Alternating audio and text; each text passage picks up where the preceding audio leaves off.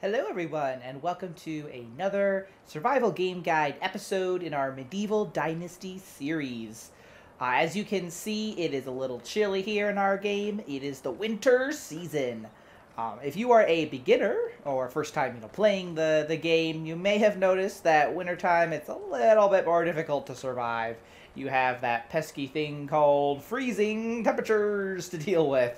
To kind of help you get through your first winter in your game, I have a few tips for you on how to kind of boost yourself or prepare yourself so that when winter comes, you're not freezing to death and you can go out and do things. So, I have three kind of like major things to kind of like, help you survive the winter, as well as a few bonus tips. So to start out, perhaps the easiest way to survive in the winter is to make a torch. So to make a torch, let's see here, we'll go to our handcrafting menu, and here's our torch right here. Very simple torch. There is an improved torch that you can make as well, which does last a little bit longer, but if you don't have that unlocked yet, your simple torch will do. And to make that, you just need one single stick and 10 straw, so we'll just quick craft that and have a torch ready for us. Now, the great thing about, the torch is that it is relatively easy to make. I do have a video on where you can find straw if you're not sure where to get it. But, one of the best and perhaps fastest places to get straw is just to run along this big river here and find some straw. So now that you have crafted your torch, we can just put it in. I already have it in here, but just put it in your torch slot, which is right here.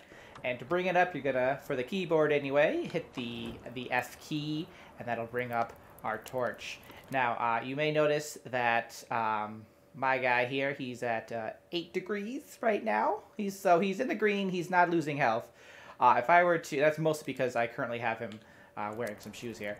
But if I were to remove those shoes, remove the torch here, you will notice that our temperature is going down, and I'll just kind of move out here into the wilderness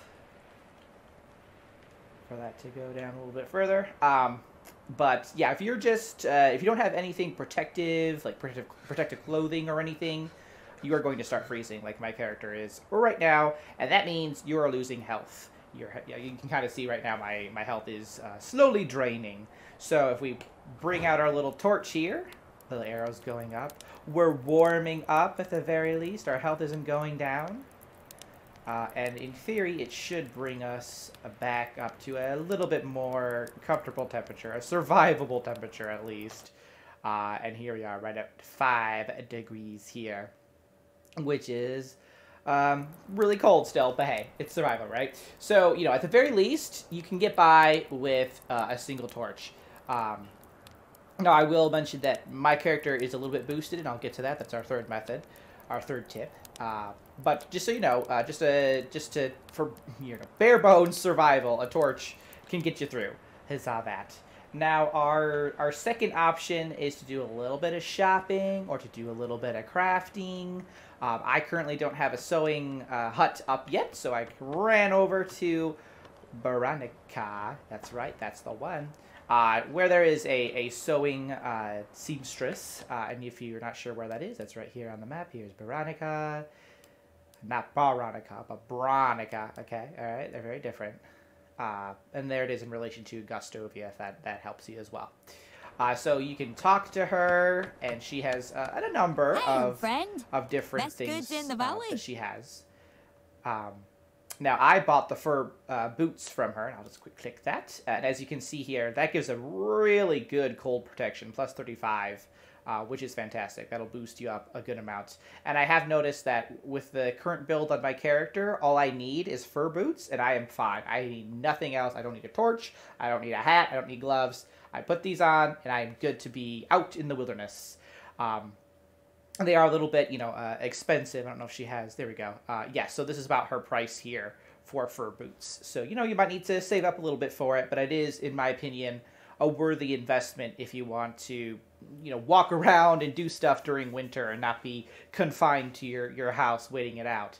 Now, that said, there are, a few other things like, just regular boots here. That gives a pretty good cold protection as well. It is a little bit more expensive than my fur boots, but there's options for you now. Because for example, this one here, it's only +10 for cold. You're gonna have to potentially stack a few things as well. You might need a cap and some boots or gloves or something to bring your tolerance up enough to make yourself comfortable in the winter. So in my opinion, this is good. My opinion, if you want to make the value of your money go as far as it can, just buy the fur boots here, and you should be fine. But like I said, just there's a few things. Do a little bit of sniffing around, a little window, quote unquote, shopping, and see if there's something that looks a little bit interesting to you. Wowza. That isn't quite as expensive as that. But keep in mind, fur tends to be the more cold temperature related clothing, but not always. For example, there is fur shoes here. You would think that, oh, hey, that's gonna keep me warm too, and it's cheaper than the fur boots. But if you click on it, you notice that, like, yes, it does, but not as much as that. So just kind of keep an eye out on certain things when you're doing your shopping, and just keep the percentage in mind as well. But that is my... See you soon. Thank you. That's my opinion. It's just to get, at the very least, fur boots. You might find that, perhaps something else, just buying that will get you through. But for me, the fur boots, I'm happy with it. Looks great on my character. I'm sure if I can there we go. See, it looks totally fine. It's fashionable. Okay. So fur boots, that's my second tip. If you can, purchase them. You can also, if you have your sewing kit, your sewing house available and ready, and you have a seamstress working, or a seamster, you can make it, potentially, if you have, the technology unlocked for the fur boots specifically, or, whatever it is that you want to make.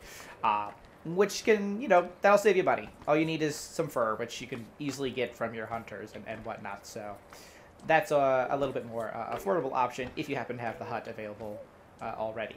So that's our second tip. Our third tip is to unlock certain skills. So we'll just quick pull up our skills here. This is what I do, really, like, as soon as you get some skill points available in your survival tree. This is honestly, like, one of the first things that I, pump my points in. And that is the insensitive skill. When you have your tier 1, you'll see that it's like 2 degrees more temperature, and then 4, and then this final one is 6 degrees more temperature tolerance. And in my opinion, it's worth it. It's just because you don't have to wear a bunch of different clothing or anything like that. You can just buy one. Like I said, just buy the fur boots, and with your 3 out of 3 here on insensitive, you're good to go. You're fine. You're fine in the winter. Don't got to worry about it. You can just be naked with everything else. We don't. That probably doesn't help. But but if you just can, pump some points into this, that will increase this little green bar here, and it'll make you able to, tolerate colder temperatures just a lot easier.